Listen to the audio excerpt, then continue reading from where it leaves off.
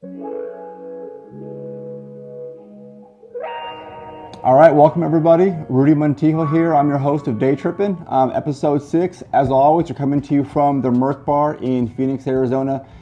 Ever in Phoenix, in the Biltmore area, ever want a cool lounge, a little bar, have a nice cocktail with your partner, Merc Bar is a place to be. You just saw it. Very, very cool place. Cool. Yeah. Been here for over 30 years, so a little hidden gem in Phoenix. Stop by the Merc Bar, support my friend Rick Phillips. Special guest today, his name is Mark Herrmann. We're going to do something different. We're going to do a little bit of a two-part series. Mark has never done ketamine yet. Correct? So Mark is a firefighter. I'll let you tell your story here in a second. Okay. So what we're going to do with this is part 1. We're going to ask him a few questions and do a part 2 after his treatment. So those of you who have questions about what it's like, what you're looking to get out of it, I think this will be a good introduction for that, for someone who hasn't done it before. Without further ado, Mark, what about yourself? Yeah, Mark Herrmann, I'm 42. I've been on the fire department for just over 19 years. 19, so you started young. Yeah, I was 22 years old when I started up. Okay. Yeah, coming to the end, through just time and the things that I've been exposed to at work and, some of the stuff we talked about earlier, I'm trying to get to my 20-year point. I've seen a lot of bad things on a busy department. And just was looking for a different avenue to try to deal with those things and bring them to surface, so that way when I'm finishing up here, I'm in a good mental space. And you work in Glendale, you said? Yeah, I'm with Glendale Fire. Okay, so that's a pretty busy department? Yeah, we're, for size of city, size of department, we're one of the busiest departments in the city. What are the most common things you see as a firefighter? I know certain people have, depending on the part of the country they're in or city in, might see different things. What's something common that you see on a daily basis as a firefighter? I work in the lower economic area, so we see a lot of people on the streets, a lot of people that don't have help. A lot of violence in the area that I'm in. It seems to come more about in those areas versus our areas that that are slower, don't have these kinds of calls that they go to. But we deal with anything from gunshot wounds, stabbings, overdoses, drownings, a lot of fires in our area too. It's an array of things, but a lot of them they're pretty hard, pretty rash, pretty. So I want to go back to what you said. You started at 22 years old. Mm-hmm. You said 22, then 23 is when you had the academy? Yep. Okay. So I know when I was 23, I was in my last year of college, a completely different mindset, was still partying, doing all that kind of stuff. Now you're 23, you're a trained firefighter, you're responding to these gunshot wounds, to these stabbings, these motor vehicle accidents. What's that like at that age, being exposed to something so traumatic on a daily basis? Yeah, it's a lot to handle, and the mentality in the fire service, I will say, is starting to come to a break where mental health is becoming a very important thing, that they've identified that there's an issue there.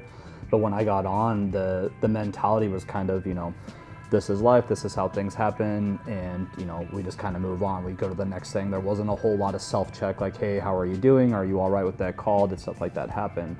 Now we're seeing that shift, but when I got on, like I said, there wasn't that help. It was kind of like, this is what we do, this is what we see. Either you can handle it or you can't. It's kind of those things that wasn't brought up to, like, go get help, go talk to somebody. More of a sink or swim. Yeah, sink or swim, compartmentalize everything, leave it in, and then find ways to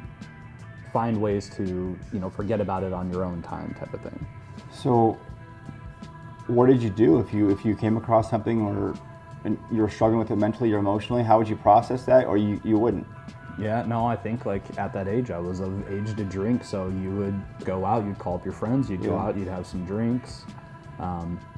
You wouldn't even talk about it then. You would just kind of push it on the side. You would fill your time with other things to keep your mind busy from thinking on that.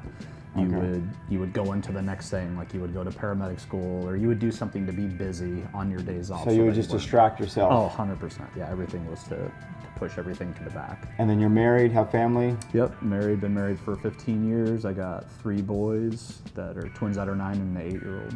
Okay, so being exposed to all this in your daily job, how would your family say it's affected your mental health? Like, as a person before and after, you were a firefighter for several years before you met your wife and then had your kids. Yep. what was that like, and what was it like for them? It's still, even to this day, it's still hard for them to deal with it. I'm at the point now where my kids need me home, they want me home. They're always upset when I have to go to shift, but it started to take a toll, and it was one of those things that I didn't realize because, again, you know, you put so many things behind you, you would just let the stress build. So it got to the point where about a year and a half ago, my wife had finally told me, she's like, hey, look, you know, we love you, but you're gonna have to figure something out, and if that means us not living here while you figure that out. I kind of was given an ultimatum. It wasn't on the forefront of me. I didn't see it. I didn't realize that I was like breaking and going in a downward spiral. Wow. Yeah, it was pretty wild. So she gave you an ultimatum, and not from, like, most people get these because maybe somebody cheats, or alcoholism, but it was simply your mental health was taking a toll. Yeah. Without getting too personal, as comfortable as you are, like, what are some things that you were doing that you weren't aware of that they were seeing that was affecting that? Because it's for your wife to come in and say this, it's got to be something big that's been happening over time, not just a one-time thing. Yeah, I mean, the things that I've realized now is that I would push everything else off. I'm a very sociable person. I love meeting new people. It got to the point where I would distance myself from everybody, my own kids, my own wife. I would kind of just shelter in place, and I wouldn't talk to anybody. My relationships with my friends kind of just went to the wayside. I lost a lot of friends. I guess I wouldn't say I lost them, but I just stopped talking with them. I became a different person. I was always angry. I was always upset about stuff, and these were things that my wife brought to the front. She's like, look, this is not the person that I had originally married. I don't know who this is right now. And I think it was just the abrupt conversation that she had with me. It was what brought it to light, was that I wasn't who I was, and I wasn't looking at it like that. And then when I stepped back just from that conversation and I started looking at my kids and the relationship that I had with them, I was yelling at them for nothing, for just being kids. I was always upset at my wife for not doing something. I would come home mad before I had even met them, seen them, talked to them. I would just hunker down. I would just start cleaning things randomly. I had a conversation with someone yesterday about this, about psychedelics and ketamine therapy, and how, and this is my hope for you, is how a lot of times it can reshape your perspective on things and kind of make you more present in that family setting. That being said, I'm a father. A lot of our listeners and viewers are parents. You always want to do the best you can, and I don't think anybody intentionally tries to hurt their kids. Right. That being said, I like to talk a lot about a mental legacy, an emotional legacy. I think the most valuable thing that you could give somebody is the skills to actually overcome adversity themselves. Jackie Chan has a great quote. He's worth hundreds of millions of dollars, martial arts star. And when somebody asked him, are you going to leave your fortune to your kids? And he said, no. And they're like, why? They're like, well, if my kids are competent, they can make their own money. And if they're not, they're going to waste mine anyway. So what's the point? When you see all this happening and your wife comes to you, as a dad, as a man, what does that do to you as far as like what kind of message you're sending, your boys, as far as we lived in this past culture that you just talked about of shoving our emotions down, about being more vulnerable and simply asking for help. I speak about asking for help because it's the first step for a lot of things, right? Whether it's your partner, whether you're an addict, an alcoholic, or mental health. So what was that like, teaching them not to ask for help? Or were you aware of that?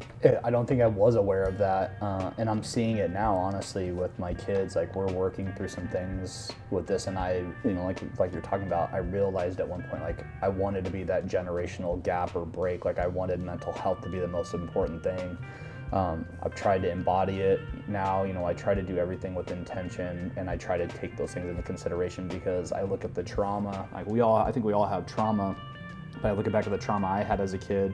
My dad passed away when I was 6 years old, and somewhere in my life, like, I always wanted to be a parent. I knew I wanted to have kids, but I knew I wanted to be a present dad. I wanted to be good, and it was a real shock, and it really it bottomed me out when I realized that I wasn't doing those things. I fought so hard. My wife and I tried to have kids for 5 years. We ended up having to do IVF. So I did a lot of things just to have kids, and then to look back and think about the trauma that I may have created mentally with them, with just like not being present, being angry and upset all the time.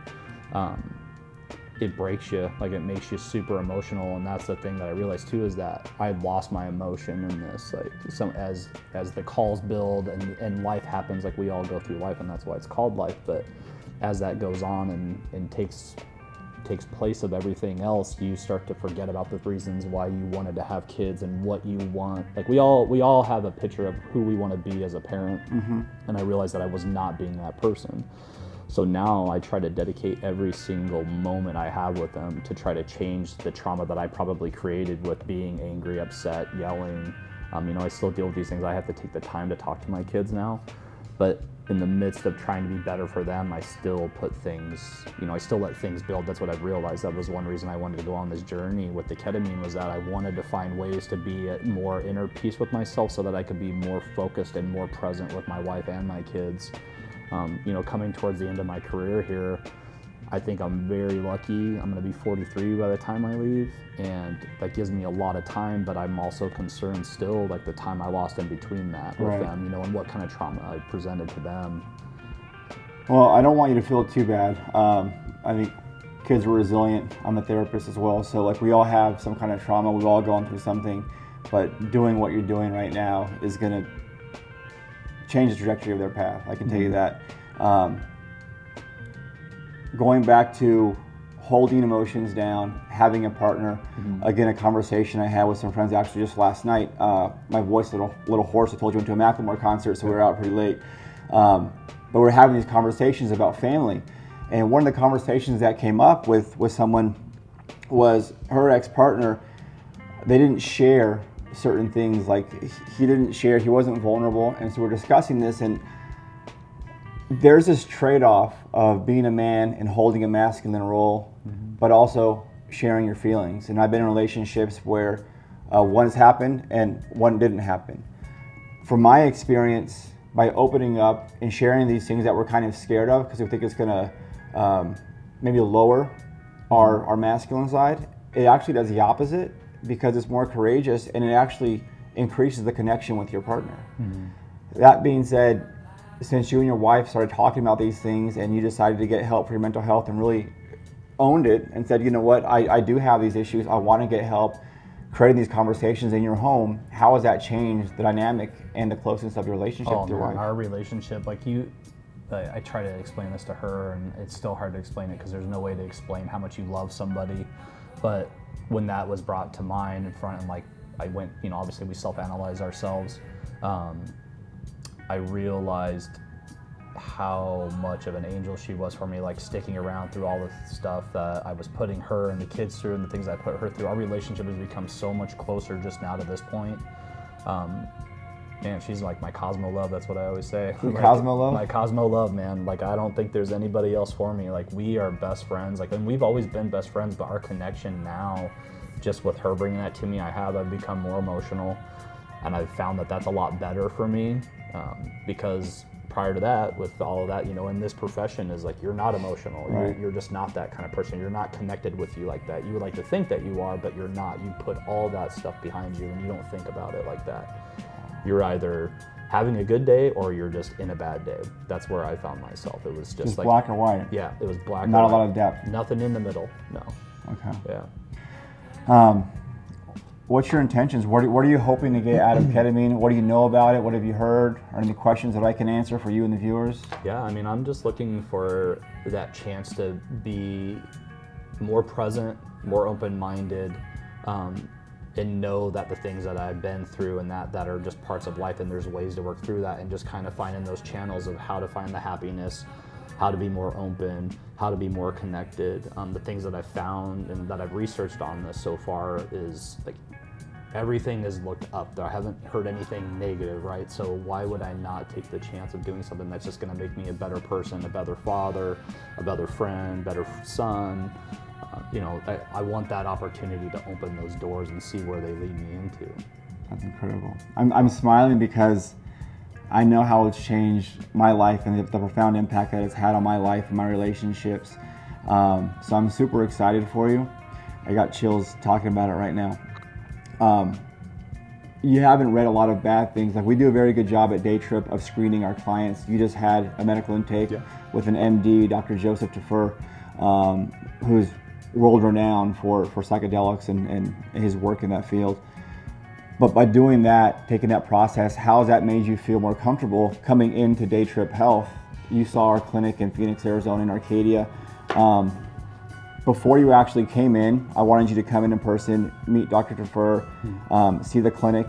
How has that changed your perspective or reduced your anxiety as far as doing ketamine at Daytryp Health? Oh man, it's awesome. Like I was telling you when we were talking there, the vibe in there is amazing. It makes you calm down right when you walk in the door, from running water to the smell to the quietness in there, and then just the demeanor of everybody in there, very inviting. The doctor was great. You know, I gave him, you know, my PTSD issues and some of the things that I had concerns with and what I was looking for, and he reassured me, you know, when it was all said and done, he's like, hey, I think you're going to be a great candidate for this with the things that you have, where your health's at, where your mindset's at. You know, he's like, just don't forget to come into things with intention, which is what I try to do all the time. But I love that word specifically when people are like, what is your intent? What is your intention? It definitely, that right there helped put me at even more ease with it. And it's not, he talked to me about building into the dose, not doing something where we're going to put you in a position where you feel scared. It's going to be something that we're going to slowly kind of bring you into, so that way you know what you're getting into. So yeah, just completely put me at ease with it. Well, I'm excited for you. Yeah, thanks, man. Thank you for the opportunity. Yeah. Our pleasure. Not too much else. I want to kind of leave it at that. I think the next time that we see Mark, it'll be after his ketamine session, so it'll be a different conversation. I'm assuming it'll be a good one. Yeah, I'm excited. So stay tuned for part 2 of Mark Herrmann, and we'll see you next time from the Merc Bar. Awesome. This has been Rudy Montijo with Daytryp and Mark Herrmann. Take care, guys. Thank you.